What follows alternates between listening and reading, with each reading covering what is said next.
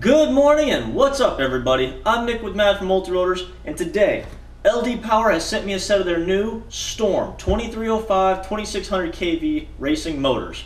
I like the fact that we're starting to see some different sizes, and just like the rest of LD's products, these things look incredible and I'm sure they'll perform incredible. Let's take a look at them.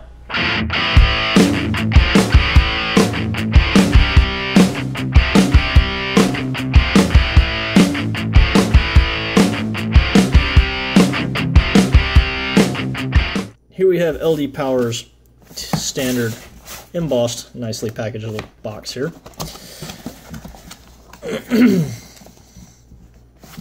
And we have their display style packaging. These motors are really pretty. I mean, beautiful blue anodized coating. A little bit of silver touch on the edge where they machined it just to make it look pretty. And then we do have clockwise and counterclockwise, you can tell by the shaft color. Hollow shafts, recessed C-clip, solder pads, and the hex nut on the top of the bell housing for getting stuck props off. Impressions, they feel great, they look great. I mean, they're definitely something different, and they are cut in the opposite direction too, so whenever you put them on, for the OCD people like me, they will spin in directions that are aesthetically pleasing. Also in the box, we got their little accessory package. We've got wires, we've got nylon lock nuts, clockwise and counterclockwise, we got hardware, looks pretty standard, and then we have their special wrench. Now, y'all are gonna laugh, we got a small end, which fits the nuts, and it does fit. And then we have the big end, which is to help you get props off in the event you get stuck. Now, yeah. So mine doesn't fit, and I tried this earlier, it's not just this one, it's all of them. So I'm going to grind it a little bit so I can get it on there, but yeah, the little wrench doesn't fit.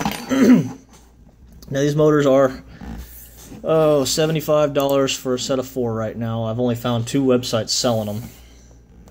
And that's a set of 4. There's also a black edition for the 2300s. These are 2305, 2600 kV. So these are expected to be some serious performers. They're about 28 grams on the scale. I can't quit playing with them. They're so pretty. I mean, come on. I'm an OCD guy. I love patterns. But doesn't that just look so pretty? Anyway, I digress. I'm going to stick them on my OAS Mod X, which is currently running something else, and we're going to see how they handle. They look like great motors, and I'm going to test them out. So I'm a-building, and LD Power has been super nice enough to include a set of hardware, as most do. But there's a problem.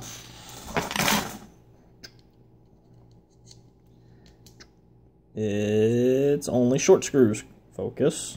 Thank you. So I'm going to have to supply some of my own hardware. Keep that in mind if you run a thicker frame. Oh my god, this camera won't focus. There we go. So yeah, I'm going to have to supply some longer screws, and hopefully they'll remedy this in the future. So apparently the audio for this clip completely washed out due to the wind, but I'm outside holding this motor. I want to show you guys something. I tried the longer screws, and you can see the PDB extends all the way over the screw holes, so you can't run a longer screw and accidentally hit the motor windings. So I'm going to have to either find a set of screws that fits halfway in between, or I'm going to have to use the short ones and a lot of Loctite. So, interesting, I like it, and I hate it at the same time because it's an awkward size because of my frame thickness. Okay guys, I'm about halfway through this build, and I know y'all are probably tired of me talking by now. But I had yet another thing that I wanted to bring up. So, LD Power is known for pretty damn high quality motors and parts and pieces, and as you can see, these motors look great, they're machined great, you know, they're pretty cleanly wound, and everything on these is beautiful and perfect, and I mean, hollow shafts and nice threading, and we got this hexagon that even has little textures on it, and it's a pretty motor, like, it's beautiful for what it is. And that being said, These PDB, they're not PDBs. These little pads that the motors are soldered to are not very high quality. And now I say that because this one right here already had a chunk taken out of it before I even started soldering. And I had one over here that started to lift on me.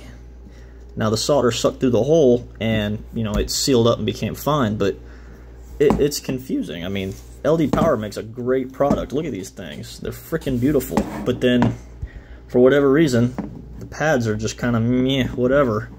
I mean, time will tell if they hold up, but anyway, I'm going back to freaking building. Clue why, but every time I start to record one of these, I get the yard crews doing leaf blowing. Anyway, so look at these shiny bad boys. All I can say is wow. I mean, I've flown some fast motors. I've played with a lot of the popular ones, and these things with these 50-40 Cyclone probs is ridiculous. By the time you realize you're full throttle, you're all the way on the other end of the field. Like, it's ridiculous. I mean, this is my OAS Mod X Flycolor Raptor 30 F390 ESC's Hyperlite?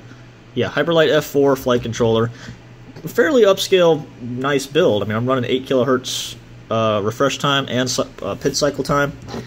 And I mean, it's absolutely incredible. You're sitting on the ground and you come to your hover and you tap the throttle and poof, gone. Like, holy crap. For the money you're spending on these things, these are probably some of the best motors I've ever flown.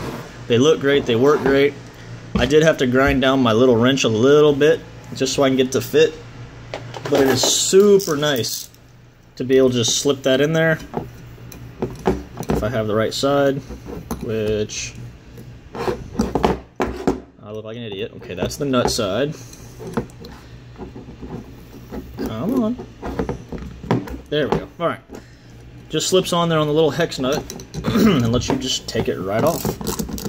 I don't know about y'all, but I have cut my hands many, many, many times on the sharp props and the slippery bells of these motors. I mean, it comes right off, and it's great. I mean, there's no slippage. The little wrench works great, fits great. I did have to grind it a little bit, like I said. Focus. Yeah, see there, you can see the discoloration there where I had to grind it. But I mean, it was a minor thing. It was literally just the coating on this wrench. So, do I like these motors? Hell yeah. Do I suggest finding them? Also hell yeah. These things freaking rock.